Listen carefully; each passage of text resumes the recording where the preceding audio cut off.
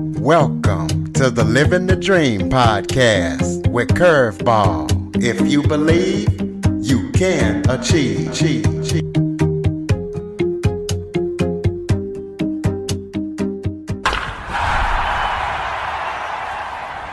Welcome to the Living the Dream with Curveball podcast, a show where I interview guests that teach, motivate, and inspire. Today, I am joined by actor, writer, director, producer, stand-up comedian, and self-development expert, Michael Stein. Michael is also the host of the Long Shot Leaders podcast. Ever since the age of 19, Michael has been an entrepreneur.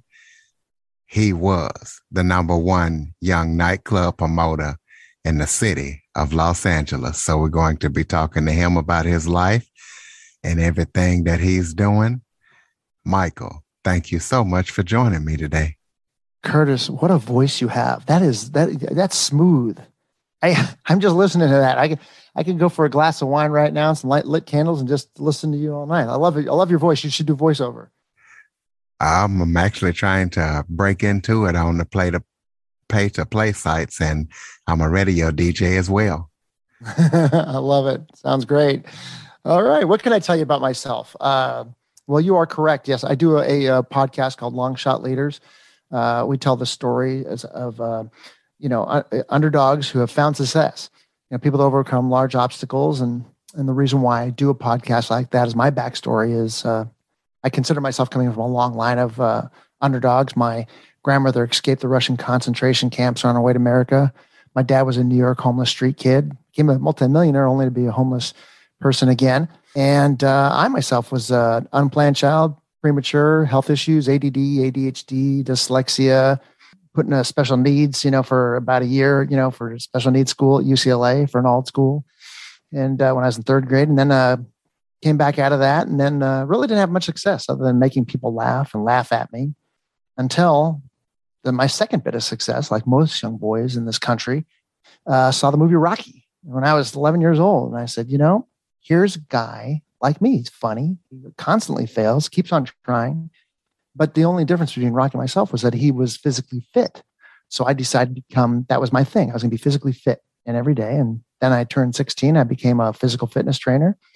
And then I said, well, if I could do those two things, make people laugh and, be physically fit. And I'm going to become an entrepreneur and an actor and a stand-up comedian. That's what I wanted to do. And my high school teacher said, well, why don't you work with your hands? Because not everybody's meant to do what they want to do. So then I said, okay, well, I'm not going to listen to her. And then I decided to start a business the day after high school, failed miserably. So I started to see this ebb and flow of failure and success, early on in my career. And that's why I do a podcast called Long Shot Leaders, because eventually I decided, okay, a month after I failed, I said, I'm going to do stand-up comedy. Finally, I was 19 years old. Started that, and I packed the house, and I said, well, if I could do this with comedy, I could do this with nightclubs. Became the #1 nightclub promoter in Los Angeles, my age bracket, From there, it started a trajectory of acting, which my first acting role was playing Dirk Diggler in the Dirk Diggler Story, which became the movie Boogie Nights, which I appear in as well, and became a filmmaker. And I'd had an ebb and flow of success and failure from there too. And until finally, I almost got a movie deal. I was flat out broke and decided to start a business to pay for a movie. Within 6 months, I made $500,000 for that business. I was able to make a movie with Faye Dunaway, Andy Dick, and Coolio. Found myself writing, directing, acting across a 2-time Academy Award winner. And then finally decided, I'm going to keep this business that made this film. And since that business has made over $100 million, and I decided to do a podcast one day, talks about underdogs, people that have found success. And that's why I'm here with you today. So you've went through a lot of failure and success in your lifetime. What is your top 10 recipe for success? Well, the first thing is to know who you are and why you do what you do. If I was talking to the young me, I would go back and I would say, I would do an inventory. I would tell you to talk to that kid and say, do an inventory of yourself. What do you want? And what are your likes and dislikes have you grown to? And then I would start to really, find out what your overall goal is, to get clear. The goals are supposed to be specific, right? Smart, measurable, attainable, relevant, time bound. So get clarity on who you are, what you want, the who, what, where, why, when, and how. Then I would say learn how to control your emotions, which is there's the triad of emotions, right? Your physiology, your focus, and your words. I would say, what does that mean? That means like, well, we find ourselves in failing situations, and you're constantly, you got to learn how to be an athlete when you fail, so there's always a system. If people usually inherently, when they fail, they go over the failure and they do an incantation where they can't do something because they keep on going over saying, I failed at this, I'm no good at this. Why did that happen? And those are non-empowering questions. They don't empower you in the right direction. So I get your physiology straight. There's a recipe for that. Stand up straight, deep breaths, get some oxygen in your body, chin up, get your physiology. Then right away, your focus, what you're focusing on, is it going in the direction you want to go in? Your words, mind your words and your questions. Ask yourself empowering questions for the circumstance and say, look, my car broke down. I'm going to miss the party. I'm not going to be able to get that movie deal because the director is there and or the producer. Well, what's great about this? What's funny about this? What can you learn from this? If there was something funny about it, what can you write about this? Anything that's empowering. So I would start to, those are the keys to success, the beginning stages of understanding yourself and getting your body and your mind and your how you tick. It's a lot of psychology involved. We can go on a lot longer than this, but that's the first place that I would start, in that direction. Speaking of psychology, you have a phrase called human needs psychology. Tell us what that means, and also talk about your personal development background. Okay. Well, I'll start with personal development, the latter. I started personal development right around when I started promoting nightclubs when I was 20 years old. 1990, Tony Robbins, he just came out with that cassette tape thing, and I took to it, and I've pretty much ever since done everything that Tony Robbins has ever done, or Wayne Dwyer, and NLP, neuro linguistic programming. So I have a big background in personal development. And 6 human needs psychology, to be specific, is a theory. It's not a exact science, but it's almost a perfect art form where people do things for 6 reasons. Certainty, uncertainty, growth, significance, love, growth, and contribution. So, certainty is a survival need. Uncertainty is a variety need. Significance is to make us feel important. That's a need. That's a healthy need. Love, growth, and contribution, the higher consciousness needs. Once I started to understand that, and you could ask yourself, well, what about that? Or what about this? And all roads kind of lead to these needs, and it's not just Tony Robbins or Chloe Madonnas who kind of, got narrowed it down to 6 human needs. Human needs psychology has been around, I think, since really the 30s. I forgot the name of the person who invented the theory of human needs psychology, but who really kind of, theorized it. But basically, there's negative vehicles and positive vehicles on how you could attain those emotions, right? So, Mother Teresa, she decided, I'm going to have my cause celeb, and the reason why I'm going towards these to make me feel significant is to contribute, and they're intertwining with each other. Another person say, well, why do people join gangs? Well, maybe because they're going to get a lot of the human needs met. They're going to feel significant because now they're with a gang. They're going to feel certainty because they feel security because now they're protected. They're going to feel connection with brotherhood. They're going to feel a love, an actual love, and what they know is love because they're not getting a home, and that's why they're in a gang. So you get these needs met. You get 4 out of the 6, you're going to have a good day. Whether it's a negative vehicle or a positive vehicle. What you want to try to do is have your human needs met with a positive vehicle, which is, well, another personal development thing is, what's a good decision, right? The triad of a good decision. If it's good for me and it's good for you and it's good for the greater good, chances are that's a good decision. The tough decisions are, like politicians that have to say, okay, it's good for me, it's good for you. It's good for the greater good of the country, but it's not good for the greater good of the other country. Those are the hierarchy, decisions. But most day to day, on a one-on-one basis, we can come up with a good decision. And that's kind of like the basis of human needs psychology in a Reader's Digest form. As a child, you had health issues like ADHD, dyslexia, among other things. how were you able to overcome those? Slowly but surely. I, dyslexia, I had a form of dyslexia, and when I was a kid, they took me to a specialist his name was Dr. Getz. He was in the Los Angeles area. He did a lot of exercises. It's something that you learn to kind of live with. It doesn't fully go away, but there are exercises. That's technically one thing that I did.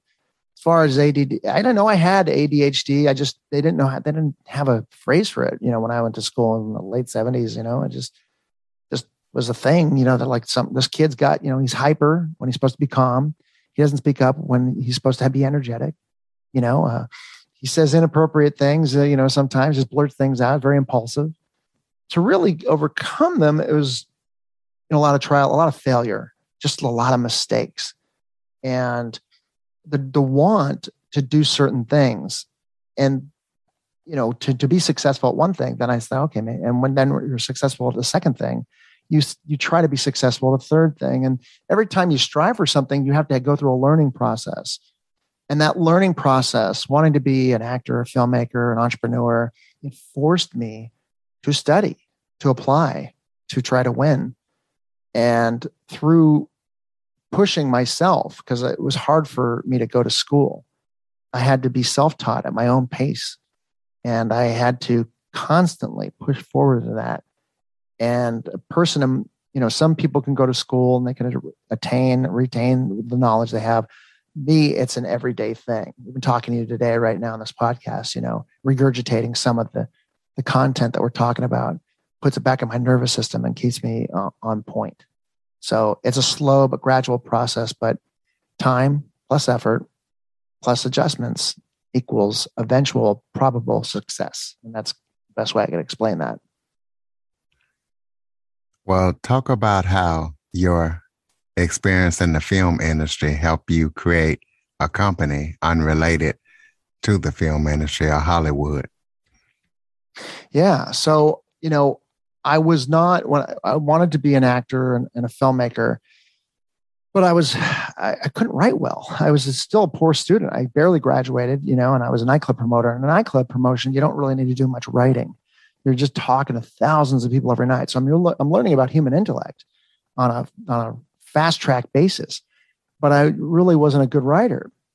But pain, what happened as I wrote a letter to somebody in the film industry, and they told another person, they said, look, this dude, the syntax, the punctuation, the spell, it's terrible. This guy, and it just hurt me so bad that and even the vocabulary, so I just immersed myself with, books on tape and content and just the drive to want to do that so badly. So I studied it, and I studied those things until eventually, when I was a filmmaker, I prepared so much and immersed myself. I made an award-winning short film. And because of that hyper, the good thing about being an ADHD, you got that hyper focus, right? So then I was able to go through those hills and valleys of that stuff and really push myself. So even though the film career, it did well, it almost got me a movie deal, and I won many awards from anything, but monetarily I had to go to something else, which was this business. So by the time I hit the business, and I went through so much failure and so much journey to try to excel at something else, the creativity level, the writing, the content that you have to put in my particular business, I sell a widget. So I had to build a website. I had to, it's easier to build a website than it is to write a screenplay. So writing content for a website is much easier than writing content for a screenplay. So it helped me greatly by going through all those things. Everything was intertwined, and everything you learn along the way can apply towards the next thing. So I liken that and that question that you just talked about, say, it's kind of like Zig Ziglar, a great personal development person. Anybody who doesn't know, he has this analogy where you pump a water pump, those old school water pumps, the water keeps on going up that big pipe underground. You keep on pumping and pumping and pumping, and the water almost goes over to the top and starts overflowing. But some people give up and the water just goes back down. Well, sometimes, you build up that and then you jump into the next thing because the first thing wasn't working, but you've been pumping all that time, all that is built up, all that's credit.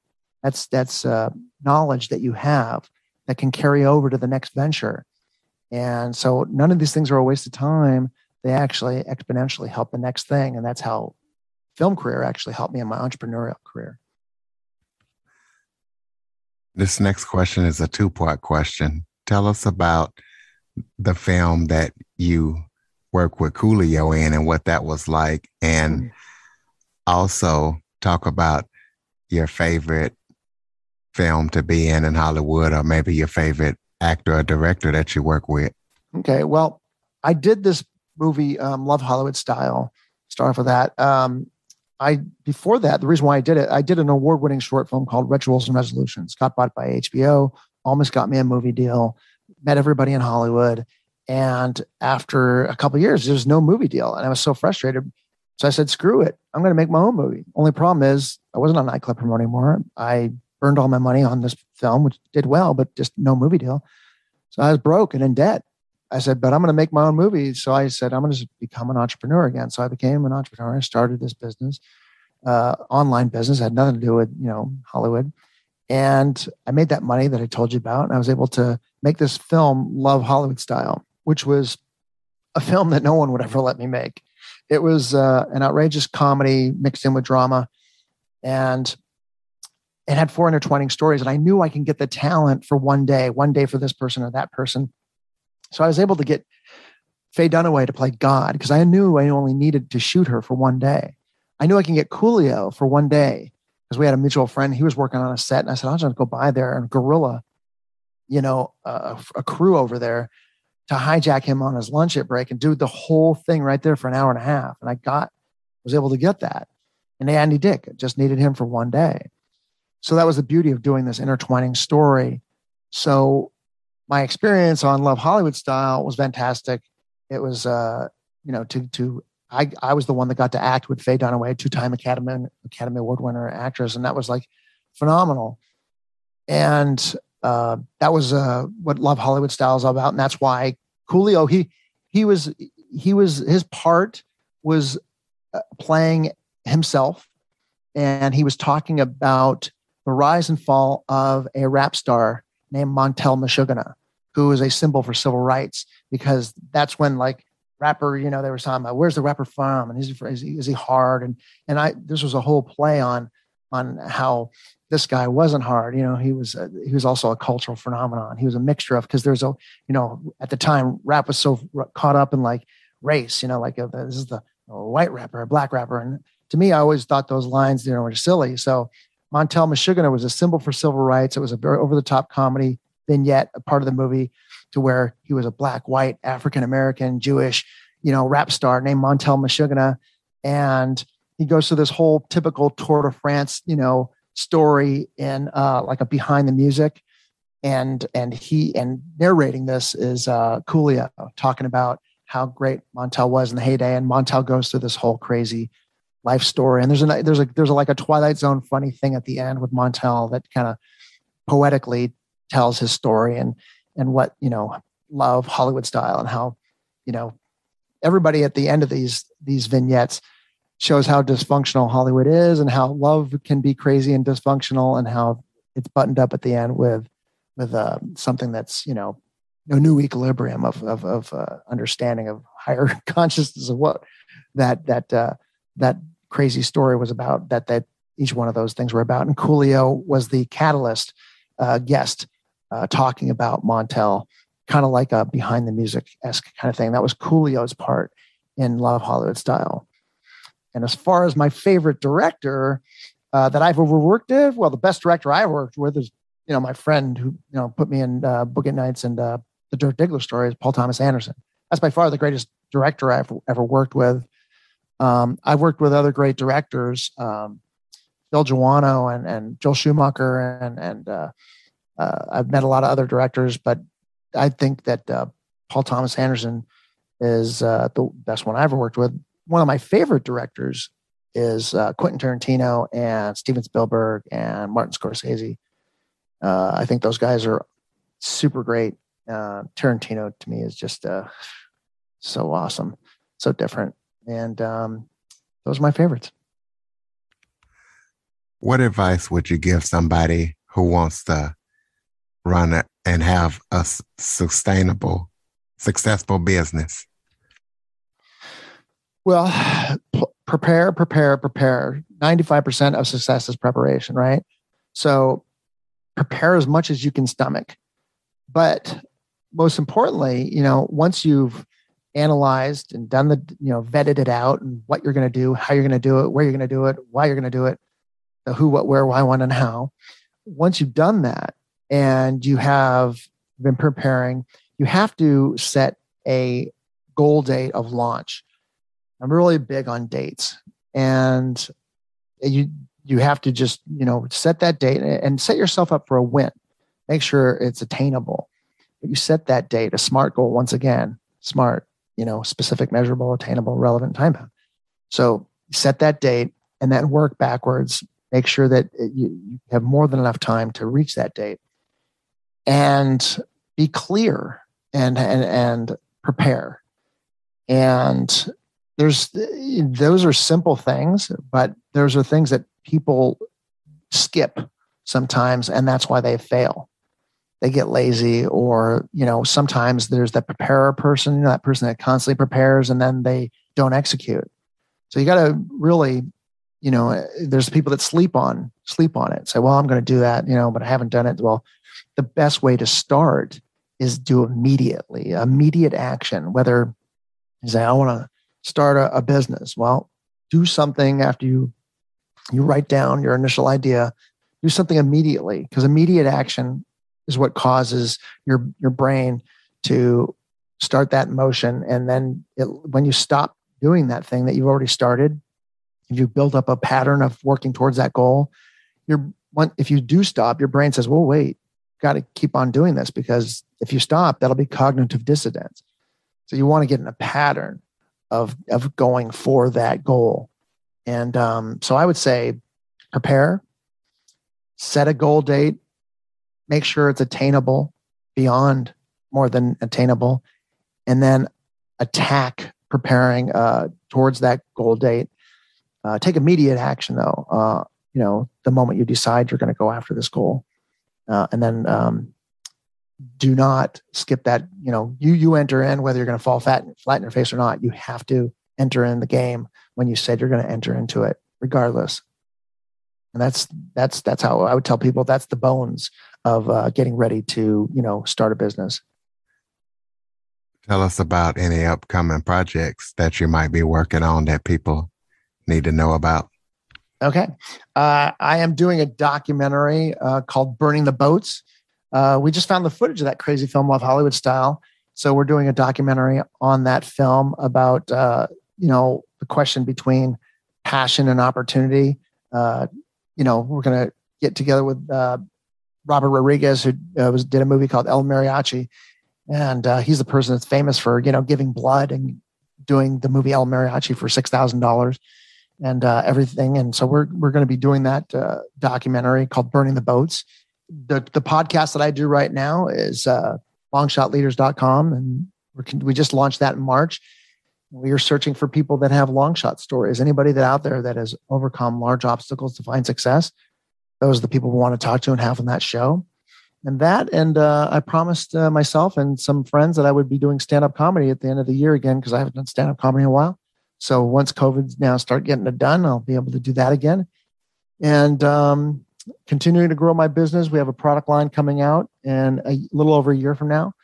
So those are the big things. And if anybody wants to know more about me, they could always just go to longshotleaders.com and find out more there. Other than longshotleaders.com, are you on social media? Give out those social media links so people can stay connected with you. Absolutely. You can always just find me at Stein Media, wherever. But if you go to longshotleaders.com, you'll see all of my social right there. You got to do everything these days, right? So we're on, Facebook, Instagram, YouTube, TikTok, LinkedIn, Pinterest, the whole nine, the whole shebang. You have any final thoughts before we close it out? Yeah, sure. I'll just end with this. Emotions are only as good. Your life is only as good as the emotions that are lived within that life. So make sure that you have good, positive emotions.